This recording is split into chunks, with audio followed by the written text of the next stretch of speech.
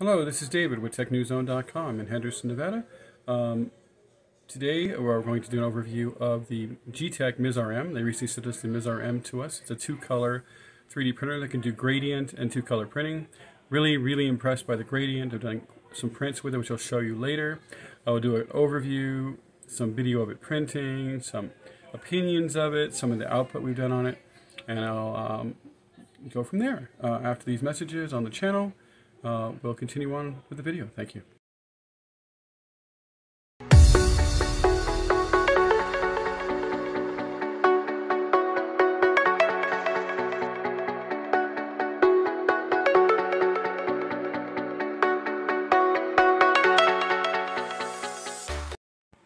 Hello, this is David with TechNewsZone.com. This is going to be a little overview of the Geeetech Mizar M. It's a two-color 3D printer. It can do two-color with this print head, and it can do gradient, with that print head, and then it comes with this other print head, this little feller, that can do separated color. So it has a capability of doing, both separated color and gradient. I'm most impressed so far by the gradient, though it does do a good job with the two-color printing. For what I do, I really like the gradient. So this is the gradient print head that's in there right now. It does come with a like a thumb knob here and a thumb knob there if you want to use that to tighten the belt, but so far it's been working fine without it. It does have a full color touchscreen. So if you push that, it goes back. You can control lighting. There's a little light on the hot end. Obviously, since it's a two-color printer, there's two filament rolls on top.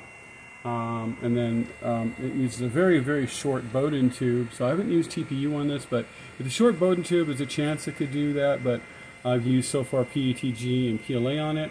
It has the self-leveling on it, even though I have leveled it once in a while. While in process, you can adjust the baby steps, which I've had some other printers where if it starts printing weird, it doesn't let you adjust it in process. This does have that, so you can go into options, baby step, if you want to adjust the printing level from where it's printing on the print bed. It is a magnetic removable print bed with a PI sheet. Uses a micro USB card, micro SD, and then a USB as well. So far, really impressed. We've used other products out there. We have an 80 cubic Cobra, which is decent. We have a Creality, which is decent. An Ender 3 S1 Pro. Excuse my mess. I was cleaning stuff out, but there's an Ender 3 S1 Pro I've been messing with. It's running Clipper, which is decent. But this one I'm really impressed by. It's solid. It seems made well. It's got dual Z nuts on it on both sides. So that side and the other side. The touchscreen's easy to read. It doesn't have a little tray in front that some of the other printers have, but not a big deal. And so far, it's printing rather well. I made this on it the other day. I made an Anubis, which I got from Thingiverse, in gradient color. Let me put the light on. This is sliced using the Easy Print Light. Software. It needs to be cleaned up a little bit. You see a little stringy, or it might be on the top, but I did make this on here. I learned how to do the gradient, but it looks cool if you just gradient a little bit. If you do it just right, like here's a lighter blue, a little white line here going down, but it looks really cool when you're printing to it. There's also the capability to do two-color, which I did mess with two-color right here. This is a print. My bad, my allergies are killing me. I did this print in two-color using the two-color printhead, which I showed you earlier, and it came out fairly decently. Even made the eyes, around the eyes red, so it did a really decent job. This is a articulated shark that came with it. I think it looks like a shark. It could be a whale, but I think it's a shark. And it did do a good job with that as well. Later, in a little bit, we will show you some of the other prints that we've done on it in gradient mode. Also maybe a video on how to do gradient mode. So far so good. It's printing. I have light green and blue together for this print. and we're printing an Egyptian, God, my brain's not working today. An Egyptian tower, like obelisk, my bad, yeah, Egyptian obelisk. First layer height seems pretty good. There's one little glitch right there, but other than that, it seems pretty decent. So every once in a while, you should always level it. I haven't leveled it in a bit, but it self-levels, but you can adjust the Z height, and you can also adjust the baby steps. So it's looking pretty decent. I'll come back to this video later, but just in case people get an idea of the printer, it's fairly quiet. It's in my home office, which is separated from the master bedroom, but it doesn't really bother me at night. It's fairly quiet. I had some extra MakerBot filament, PLA, just generic MakerBot filament laying around. I need some more filament to do some more reviews. I'll have to get some on payday. If anybody needs filament review, please keep me in mind. But this one is using that filament. I'm cooking it. Oh, I say cooking it. My bad. Allergies are killing me today. It's Vegas. I was at a golf event on Friday, and for work, my full-time job, I work for a contractor, and my allergies are killing me. And I got heat exhaustion too. It was like 100, like close to 100 degrees. So it was like 97 degrees and like 60% humidity, which is rare for Vegas, but it was because it's been raining. And man, the heat knocked me for a loop. But this is printing at a bed temperature of 65 degrees that you can see there, and the hot end temperature, extruder temperature of 215. At the moment it's at 214. It's at 25 millimeters per second. That's the only thing about two-color, any type of multicolor printing. It's a bit slower because I printed something on there on the same printer in one color, and it printed a lot faster. So it's even in gradient, it slows down because it has to switch or print from one print head or extruder versus the other one. So, but it does a good job, and I really like it so far. It's one of the best 3D printers that I've messed with in a while. Years ago, I had an XYZ printer that did two-color, which was decent. But this one's really, I'm very impressed so far. I mean, you can do two-color and you do gradient. For what I do, I like the gradient because, I'm getting older and I want to eventually do crafts and sell them on the weekends when I'm old and retired, probably 10 years from now. I'm 54, so maybe in 10 years, something to do. And I also do make lithopanes, which I've done for friends and family. My wife likes Back to the Future stuff, so I made lithopanes for them. I'm thinking about making lithopanes for either funeral homes or pet funeral homes, or for people that want them made, because I know how to do it and I have some software I got a bit ago to make them. But I like the two-color things. You can make vases, you can make like characters like the Anubis over there, you can make pyramids, which looks really cool, Greek kind of structures, all kinds of things look good in gradient, because if you do it just right, technically it's two-color, blue and green, but as it varies the colors, it's almost infinite colors, because there's different levels of gradient that you can apply to it. So it's not just blue and green, it's blue and shades mixed with green, or red mixed with white, so you're able to do that. Plus this printer has the capability to do, oops, my tripod just came loose, stuff like that, which is two-color, which is cool as well. Even though I'm more of a gradient guy, but for those people that want to do two-color, that's cool as well. Eventually I want to test some other printers. Like, I don't know if Geeetech's going to come out with a full color, or if they're going to come out with a Core XY type printer, but if they do, I'm intrigued to test that out. But for a bed type printer, as people call them bed slingers, I'm very impressed by this one. It's really solid. The touchscreen is really easy to use. It's full color, and it looks real good. So I'll be back after this print to show you how, or maybe during it later on, to show you how it's coming out. But so far so good. The only thing you really hear when it's printing are the fans. Once in a while you hear the click, but I think it's the filament on the bar up there, or it could be the fact that it's switching colors. So every once in a while you hear a little click. But other than the click and the wind, the fan noise, it sounds really good and really quiet. And it works. It works well. I haven't really had any issues with it. I've had it for a week or so. But so far, I'm really impressed. Like I said, this is Dave with TechNewsZone.com. We'll be back later to see how this print came out, show you some more prints I made on it, and then maybe a little wrap-up. And we'll do some more videos. Maybe we'll get some other film at the test and review, or I'll buy some on payday, and see how this printer does with other, like maybe two different types of PETG. Right now I'm using PLA, but maybe merging PETG. Oh, this is cool. This was made from straight up red and blue, as you can see by the red there. It's a Clock Spring 3D decahedron. I like Clock Spring 3D, I'm very impressed.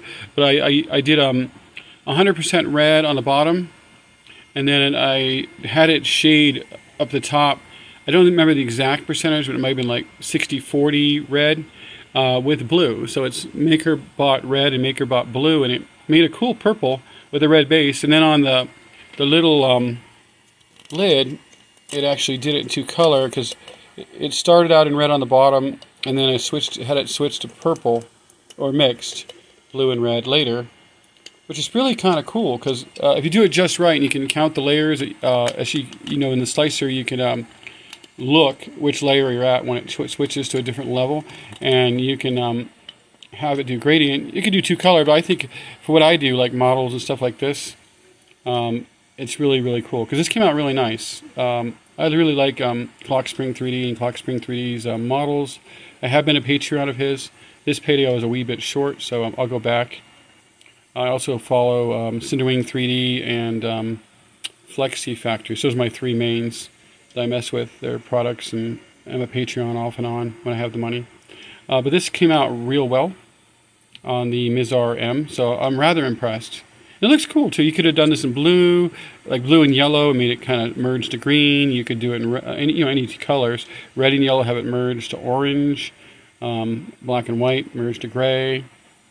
That's pretty cool. What I'm interested in also is the using, like Matter Hackers, like the rainbow, excuse me, rainbow, allergies are killing me today, rainbow type PLA, where you can vary that maybe with black or something, where you can make certain layers plain black and then have it do the multicolor the rest of the way. That'd be intriguing.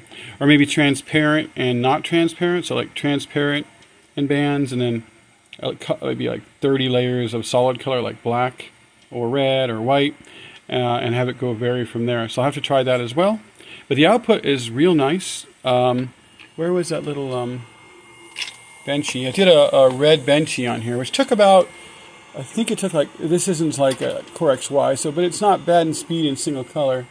Oh, I made these on here too in single color. This didn't take very long. I think like 20 minutes, 30 minutes. I think 20-30 minutes. But it's the detail's really solid. It's a little stringy inside of it. It's rather small. This is a Clock Spring 3D canister. I forgot which specific name it had, but it did a really good job considering how tiny it is. I made bigger ones as well. I did one in gradient as well, which I'll show you in the later on when we get back to it after it does this print. But like I said, Geeetech Mizar M seems to work rather well, and I really am impressed. Like I've done other reviews and those are decent, but I would say this is one of the top what they call bed slinger 3D printers I've messed with. So I'm looking forward to other Geeetech reviews, because if they're as good as this one, then that's pretty impressive. I don't know if they're ever going to come out with a Core XY, but that would be cool. Or maybe something full color.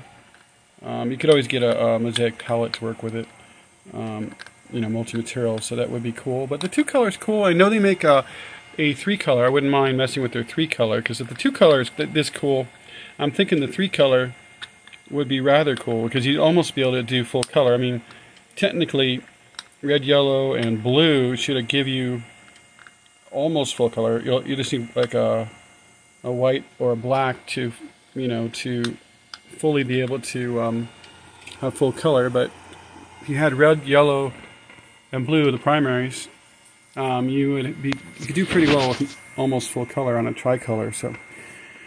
So Geeetech, I would love to try out other color printers. I like multicolor in 3D printing, especially if we're going to make crafts. We also help education and autism, so if you're going to do educational events, which we've done, the Boy Scouts and Girl Scouts or autism, then you know, you could have them print these out, aug them with paint, and go from there. Dave with TechNewsNode.com signing out. We'll be back with more of the video. Dave with TechNewsNode.com in my continuing video on the Geeetech Mizar M.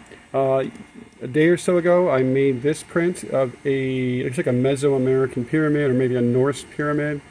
I or castle pyramid as my daughter calls it, in gradient. There's two colors, blue and green, but technically it's thousands of colors because it's shading between the two colors. And then decided to make another one because it'd be cool to have a set of them. And we also do some crafts and stuff, so I was going to sell them. I'd have two of them, but I wanted to show people what it looks like when it's actually printing it. So this one's been taking about 30 hours, so each one took about 30 hours. They're printing fairly perfectly, there's been no issues, which is why I made two of them, because the first one took like, I'd say 33 hours, and this one's about the same so far, and it's about 83% done, so it should be done maybe in 3 or 4 hours. Because it's two color, it has to switch between the colors, and I don't know if it switches so much as it does slow it down some compared to just one color printing, but it is cool because it can do multicolors.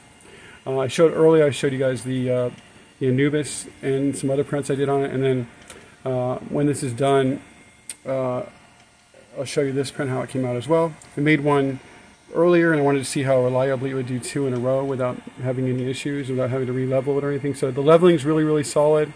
There is an option which came in the bag to put like a leveling little handle on here. Right now I just have the screw and it's working fine. You can also put one on the end there so you can tighten it.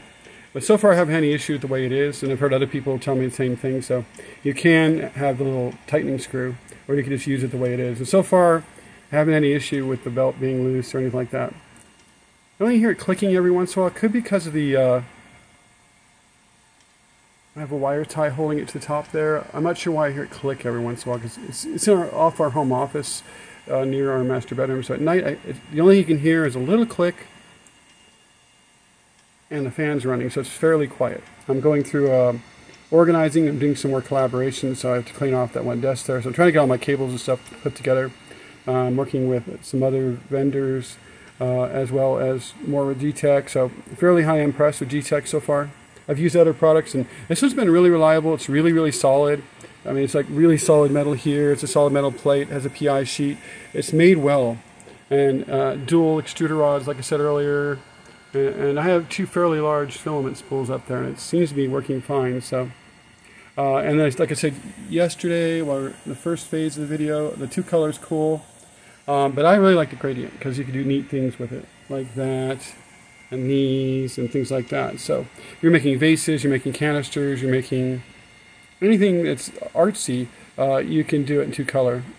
And shade the colors, so you can shade from any 2 colors. You could have two color filaments, a shade, or a 2 color, like a rainbow filament, and then have like a 1 color, so make a cool effect. So you could have like rows on the object of 2 color, and then have a line or two of an inch or 2 of 1 color, and then go back to the 2 color and merge it all together. So it's kind of unique and interesting. So I like the idea, and it does seem to work rather well. So I'm fairly highly impressed.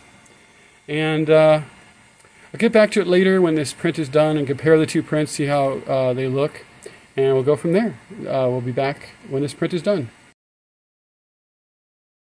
Hello, this is David with TechNewsZone.com. These Viking style, I guess they're like castle pyramids, I'd call them. Got them off Thingiverse. Are done. I made 2 of them. I made one the other day, and made another one to see how consistent the printer would print, and the quality would print, and it did rather well. So I made the second one too. So overall, I'm very impressed with this printer, especially with the gradient mode. I'm going to try more things, and I'll post some more things on YouTube and TikTok under TechNewsZone.com. But so far, I'm very, very impressed. If you're looking for an interesting printer that can do crafts and also can do regular 3D printing as well, and it's made of good quality, I would definitely recommend the Mizar M. This is Dave with TechNewsZone.com, and we'll do some tutorial videos in the future. But this is a wrap-up of this one. We are impressed by it, the quality and the output, and what you could do with it. And I would definitely recommend the Mizar M by Geeetech to people that need a rather decent printer that could do 2 color and gradient.